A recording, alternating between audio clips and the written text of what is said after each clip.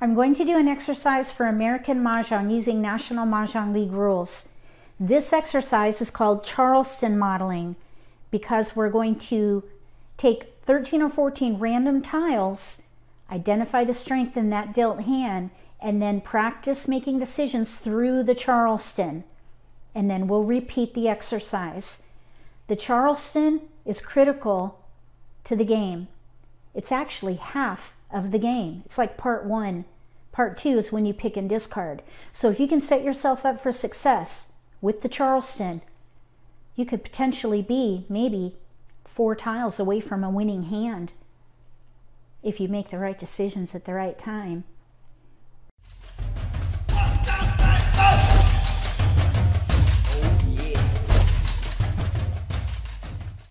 If you're new to Mahjong, or if you already know how to play and just want to build your skills, consider subscribing to my channel. That way you won't miss anything. We're going to roll these dice to determine which player we are. I rolled an 8, so we're going to be player 4.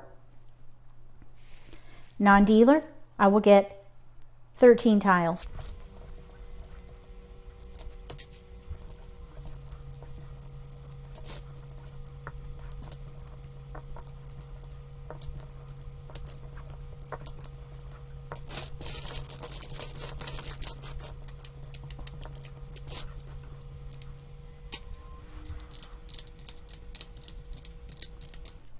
We have a joker, a flower, dragons. Here's dots, cracks, bams, 4, 2, 3, all singles. No multiples. If this were your starting hand, what would you focus on and what would be your first pass?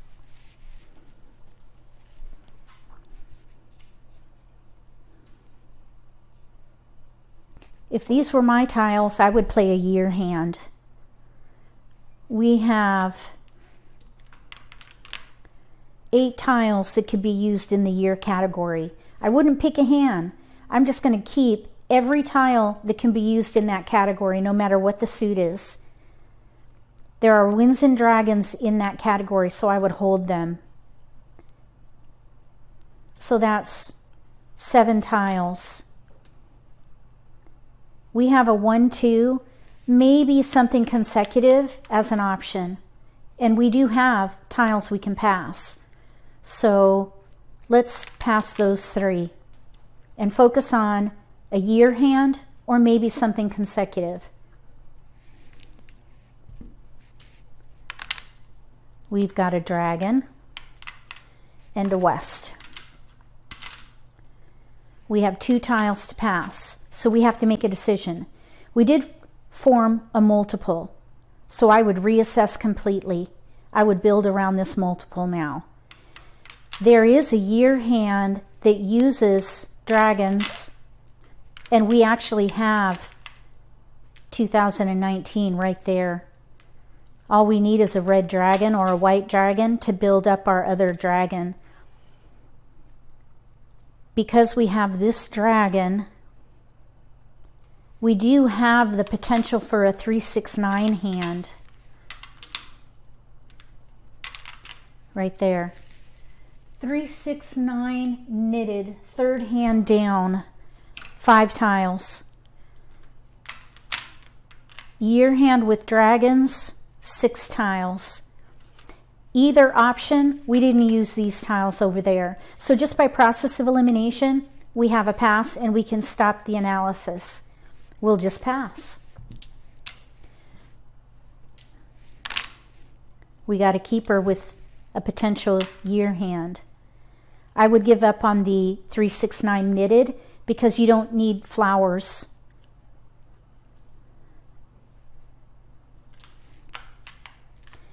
We only need 1 tile to pass. I think I would keep the 6 and give up the 3.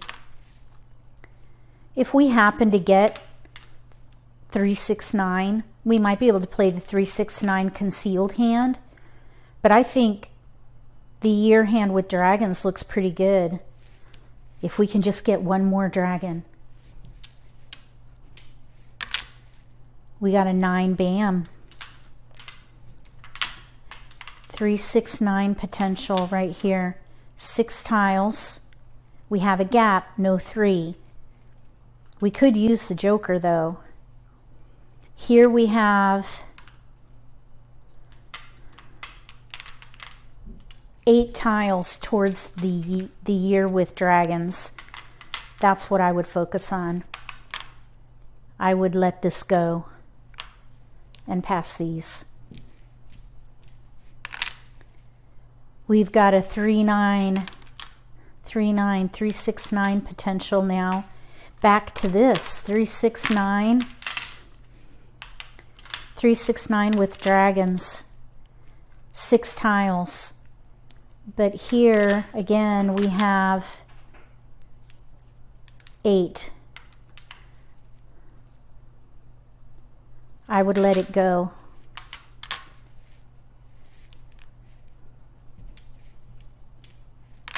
There's a dragon. This particular hand has some people confused. This would be the 3rd hand down under the year category. Pair of flowers, Kong of dragons with the year, and then a Kong of another dragon. The dragons are 2 different colors, and then the number tiles are a different color. So we do have on the card 3 colors, but in the parentheses it says any 2 or 3 suits. So it's okay to use a white dragon even if you're using dots. We're going to need more white dragons or red dragons. I think I would stick with it and discard these. No keepers here. So we can pass 3 for the optional cross.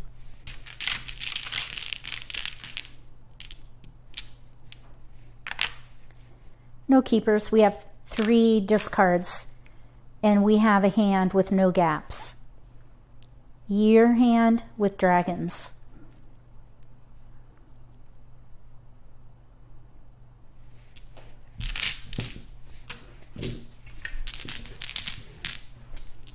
For the next one, we're going to be in East seat since I rolled a 9.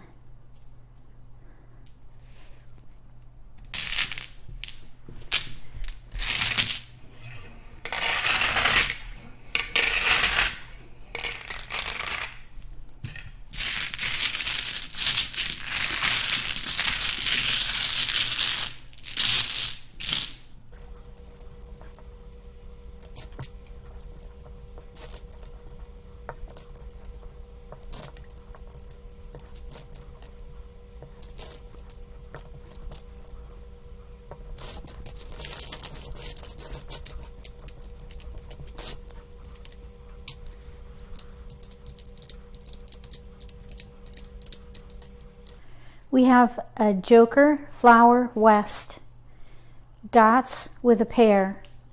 So there's 5 dots, 4 cracks with a pair, and then 2 single bams. If this were your dealt hand, what would you focus on, and what would be your first pass?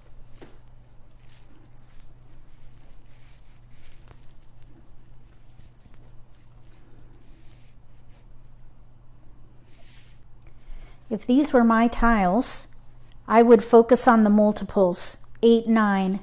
8, 9 is consecutive, so that's the category I would play. I would hold every consecutive number around my multiples. In this case, 6 through 9. 6, 7, 8, 9. We don't have any 6s, but we do have 7, 8, 9.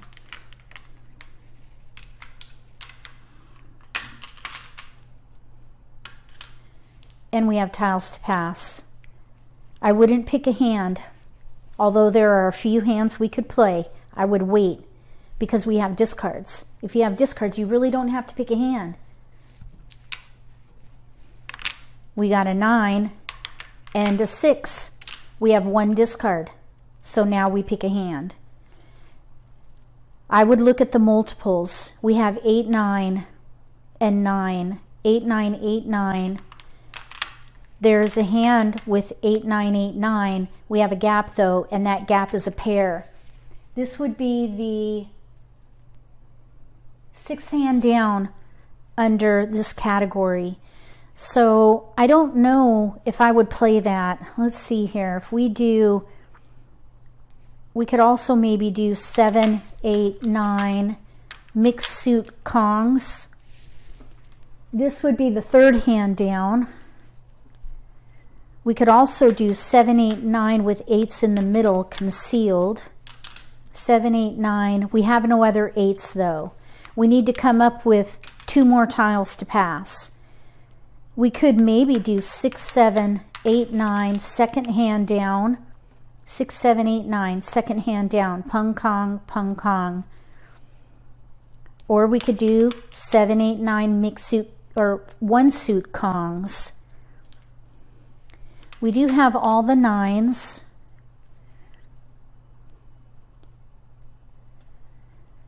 So we are on a cross pass. We have to pass fully here.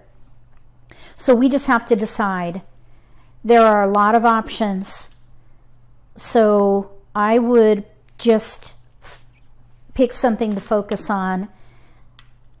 We could do, let's see here, 7, 8, 9, 1 suit, like numbers with 9s, 6, 7, 8, 9.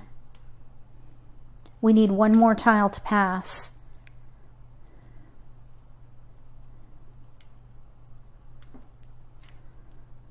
Let's give up the 9 bam.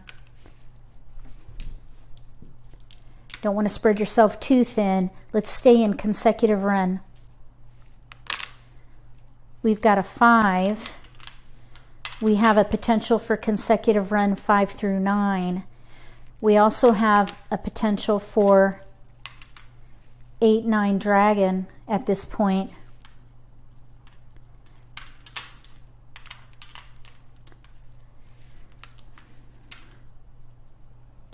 Seven, 8, 9, 8, 9 dragon. Let's give up on the 5. Let's see here. Maybe keep the 5 and pass these 2. Focus on consecutive 1 suit. Let's pass these 3. We got a flower. That would take my focus. I would give up on 5 through 9 since we have flowers. I would focus on either 8, 9 dragon with flowers or 7, 8, 9. So these hands would be the 3rd hand down, 1 suit, or the 4th hand down. So we have lots of tiles to pass now. Let's hold the 5 and pass these 3. We got another flower. Since we have another flower, we could play 8, 9 dragon. And we have 1 of each suit to pass. No keepers this time.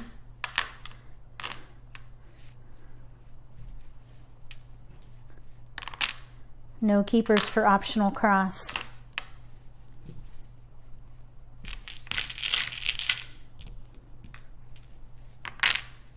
So we have 5 discards, but no gaps. I think I would keep the 7 for an option. We're between 2 different hands, 3rd hand down and 4th hand down. So I would start by discarding these.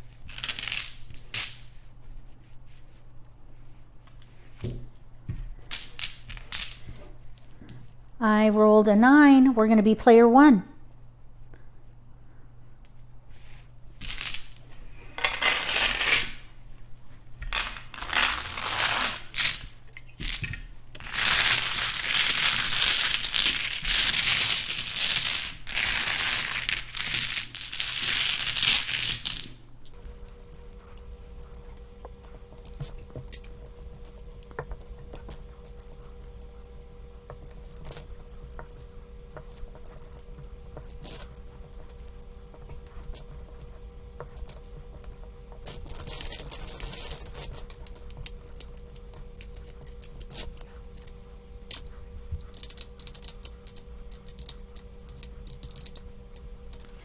We have a dragon, 3 dots including a pair, 4 cracks including a pair.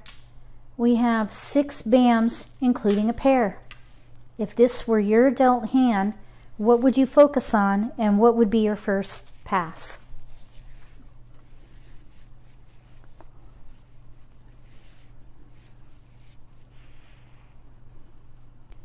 If these were my tiles, I would build around the multiples. Consecutive run 5 through 8.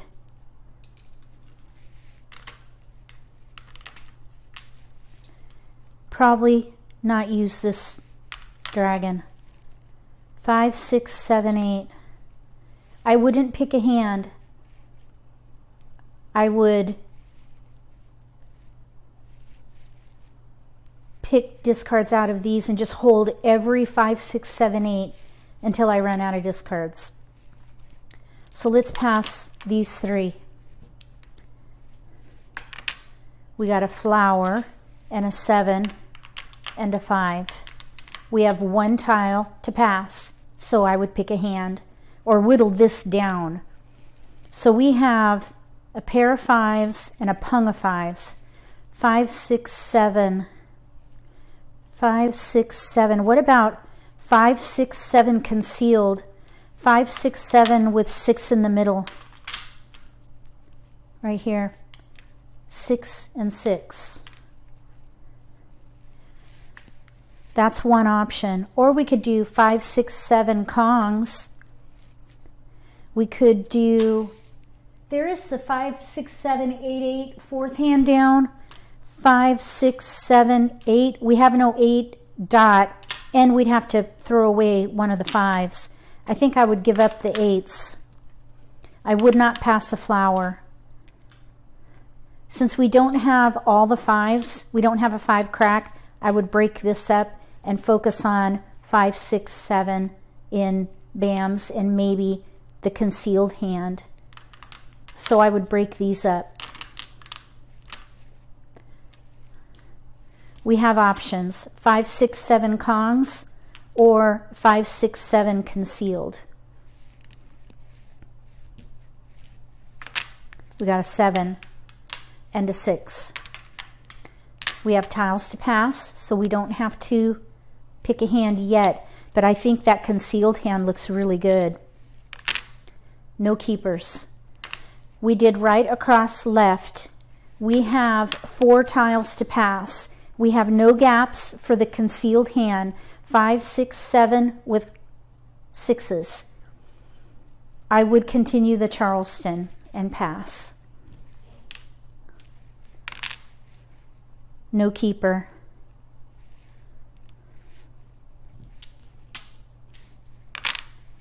No keepers. We got a 6. We have 2 flowers and a 3. 5, 6, 7 with 6s. I would say I want 1. But what I would do is stay quiet. I would wait for my opponent to ask me for optional. I wouldn't be proactive in the request. If they say, I have 3, I would say, how about 1? And see how they respond. Typically, if somebody has 1 tile, I decline, because look how close we are to our hand. Typically, if they have 1 tile, they're close to their hand. I would not pass flowers. I just wouldn't do it. We could say I want 3, but look what we would be giving them. I would say 1, and if declined, I would just discard.